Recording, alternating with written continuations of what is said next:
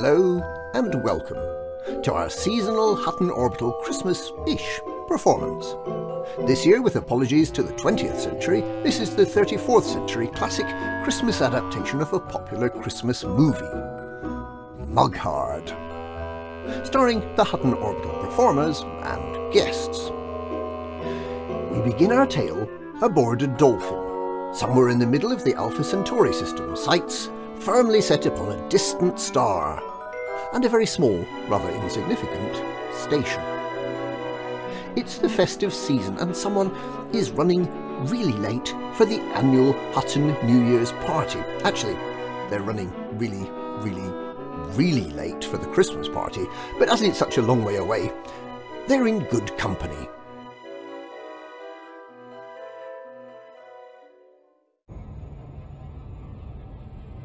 You, don't like flying, do you? It's not my favourite hobby, no. I'll let you in on a secret. Air conditioning, cold air, works wonders. I don't follow you.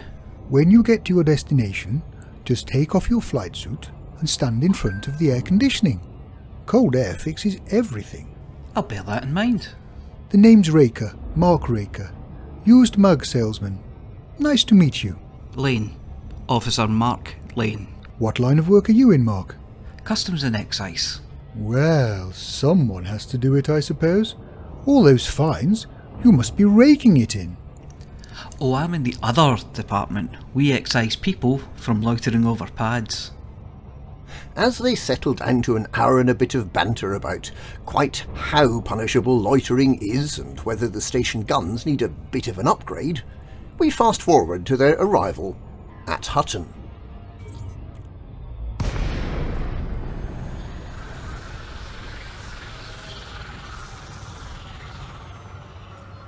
Passengers arriving on the shuttle from Seoul should report to immigration control, which is on your left as you leave the landing bay. Your other left, you doughbender. Yeah, you! That voice sounds familiar. Do you have relatives at the station? Just a few. The Dolphin approaches the orbital. We see that Commander Terran has blocked the medium pad with a sleek black fer de lance, sporting a midnight paint job. Looks like someone's pad blocking again. Isn't that your department? I'm off duty. Just want to get to the party. Eventually someone wakes Terran up and he moves away from the pad, yawning heavily after a hard night at it in a res site.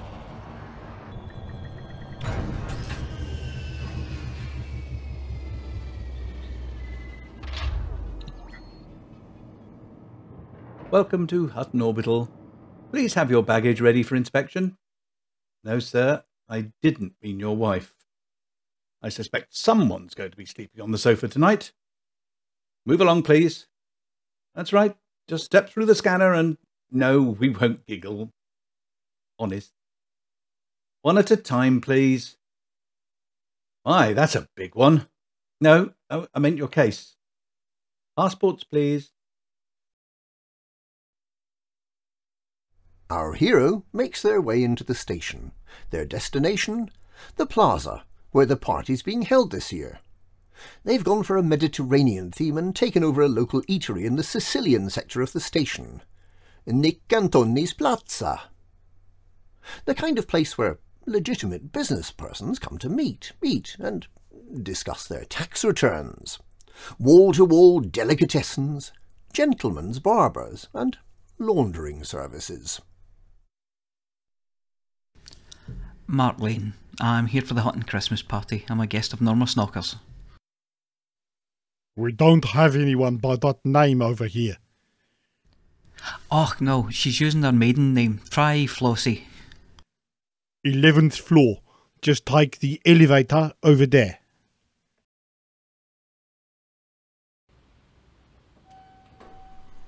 Good evening. I'm your elevator for this trip. I hope you've had a lovely day so far. Did you know that on this day the last known gladiatorial competition in Rome took place? I just want to get to the party. Arty? I've got galleries, workshops and classes. Not arty, party. Are you sure? Beetlejude's running a lovely class on how to draw mambas up on 5. I don't want that. I want the party. Party supplies are on 3.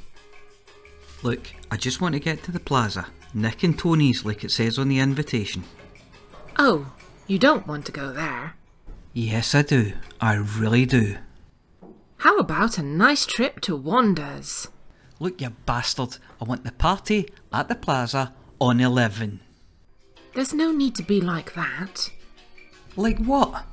Well, the colourful language. I was just trying to be helpful. Look, you're just a lift. I just want to go up to 11. Well, if you're going to be like that, please select a floor. I just did. 11. I'm sorry. I didn't understand you. Speak clearly. How much more clearly do you want it? 11. That's one more than 10. You've chosen level 10. No, I said 11. No, you didn't. You clearly said 10. I heard you. I'm an expert in human transportation liaison. I'm fluent in over 6 million forms of communication. You clearly said 10. So, 10 it is. 11. Ah, fine, 10. I'll take the stairs, you fickin' piece of garbage. Please stand clear of the doors. Enjoy the ride. Get it up yet? As Officer Mark Lane. Have you got it yet? Arrives at the 11th floor, having climbed up from the 10th. The party is in full swing. Everyone's dressed as their favourite evildoer. Alvin's gone with some fanged dentures and red contact lenses. Commander Wotherspoon is sporting a loincloth and a club with a nail in it. And Simoof, as usual, has come as a Thargoid. Oh, you're kidding me. Fancy dress. Hey, I'm looking for Flossy. Think she's at the big speech. What have you come as? Andre the Giant. Can't say I'm seeing it. He heads off to find a room to change in. It's nothing a set of platform shoes and a curly wig can't sort. Finding a small office to one side and more than a little stressed by the ride up to 11, he remembers some of the advice. Ah, well, let's give it a go. As he strips and flicks the air conditioning to Ice Planet, you can almost hear the sigh of relief. I was feeling a wee bit hot and bothered, but that is much better. From outside, there are sounds of a bit of a kerfuffle.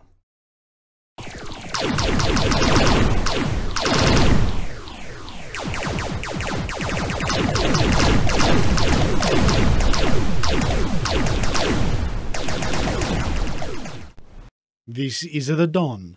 I want all of you to put your hands up and stand over there. Here, that's good. Who have you come as? Is it Narrator Plumber? I'm not joking. This is a heist. Now get over in corner before I have my man, Don Juan, threaten you with his big beam laser. Huh? That is a big one, and it seems so real. Oh, it's warm as well. Cecil, I don't think it's a costume. You mean he looks like that all the time? That poor man. My name is Donna Antonacci of the Camorri di Lupi Tre Cinque Nova, and I'm here for my free anaconda. Where is a Flossy? One trucker stands bravely forward. I'm Flossy. More and more step forward. I'm Flossy too, and so's my wife. You think you're trying to fool me? I know she's here, and she's got the keys to the vault. Don Juan, search the rooms, quick! Our viewpoint switches back to the side room, where our hero is peeking round the door. Oh, bugger, and here's me in nothing but a knotted hanky and a string vest. What the heck is going on in here? Who are you? Would you believe me if I said it was Rapsy Nesbit? For goodness sake, put some trousers on, man. No one needs to see that. You filthy pirate, I'll nut you. From down there, not likely. Oh, me nuts! Aye, and cop this one for dessert. Ah! Our hero liberates a radio from Don Juan's prone and groaning form and speaks into it, menacingly. Hello? I said, menacingly. Oh, sorry. You won't get away with this. Climb back onto the horse you rode in on, and we won't mention it again. Who's that? What have you done with Don Juan? Lane. Mark Lane. I'm afraid he's had a little accident, and now I have a beam laser. Ho, ho, ho. Don 2, open a fire. Oh bugger, time to get out of here. Mamma mia, Don 2, you've put a hole in the side of the plaza. You don't think that was a little bit much? Sorry, boss. Got carried away. Go and check if you finished him off. Ah, Flossy, we found you. Now you're gonna give me the code for the secret vault with all of the anacondas in it. I don't know what you're talking about. We don't have any anacondas. Very good. We can do this the easy way or the hard way. You won't get anything out of me. Do your worst. Oh, okay then. Don 2, stop flirting with the ladies and break out to my safe cracking gear. You won't get away with this. This is Officer Mark Lane. We have an emergency over at Nick and Tony's Plaza. Pirates have taken over. Good evening. You're through to Hutton Security. Did you know that on this day the first edition of the Times of London was published? Please state the nature of your emergency. I'm at Nick and Tony's Plaza. Send help. I'm sorry, this isn't a delivery service. I don't want a delivery. Send armed response. You didn't say please. Send an armed response team, please. What's the nature of the emergency? It's the Mafia. They've taken over. They have hostages. You do know that's the Sicilian Quarter, and it's a fancy dress party. This is a 10-11. Officer in trouble. Send backup. Well, make up your mind. 10 or 11? Which is it? 11. 10-11. You want the lift on the north corner for that floor? I've got no time for this, you stupid computer. Send backup. Computer services are on 12. Ah, bollocks. I'll come down there and rip your circuits out. That's a violation of Hutton anti-salt codes. Please stay where you are. You'll be arrested shortly. Have a nice day. I'll deal with this myself. This is Hutton Security Control to any officers in the vicinity of the plaza. We've got a bad language violation. Can you investigate, please? This is Al Scoffit. I'm at the doughnut store on the corner of Plaza and 4th. I'll swing by. There might be more to it. Something about Camorri and a hostage situation. Can't see anything. All looks calm to me. No, don't go. Arrest me, you big oaf. Hang on. I see something at one of the windows. I can't make out what he's doing. Is that a helicopter?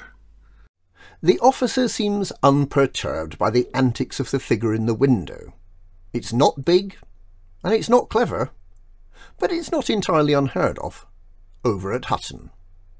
Thinking on his feet, Mark grabs Don Juan's prone form and defenestrates him with extreme prejudice.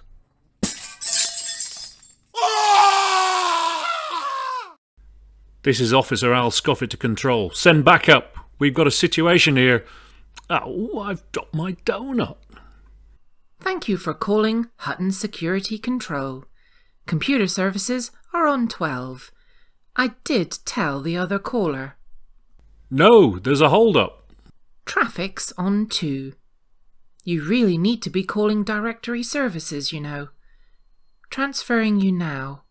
Listen carefully, there are mafia everywhere. Send more officers, and a tank, and the Momus Bog Spaniels. We have a situation. This is Duncan's Donuts. What flavour would you like? Did you know that the first reference to a donut was in 1809 in a history of New York? I've got loads of interesting donut facts if you want. What do you mean, what flavour? Donut. Jam or custard.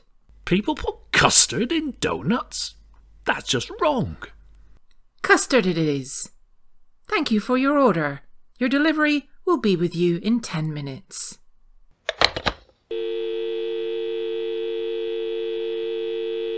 This is Al Scoffit to whoever was on the radio earlier. You're on your own, but I'm rooting for you. You sound like you know what you're doing. Only an officer of the law would have that much cheek. That better not be a joke about the size of my arse. Anyway, thanks for nothing. Officer Mark Lane, over and out. Officer McLean, hey? I've got Flossy here, and I'm gonna do terrible things if you don't give yourself up now. You get away from there. Pineapple doesn't go on pizza, you monster. Done two. Find one. He's floating past 3, sir. What for? No, 3, sir. What's he doing on 3? I don't know. No one's ever got to 3. I mean, you sometimes get to 2 with little Giuseppe, but he always behaves by that point. Have you broken into the vault yet? I'm nearly there. I just need the final code. I'm really confused. What happened to your voice? You sound just like a Don Juan, not a squeaky anymore. Sorry, boss. You there, what's the code? Where are all of the anacondas? Don't tell him. Tell him what? I mean, it's not as if I can remember it. Actually, hang on. It's the same code as on my drinks cabinet. 1, 2, 3, 4. Voice print identification accepted. Did you know that on this day the Dutch East India Company was dissolved? Please stand clear of the really big door. Mind your toes.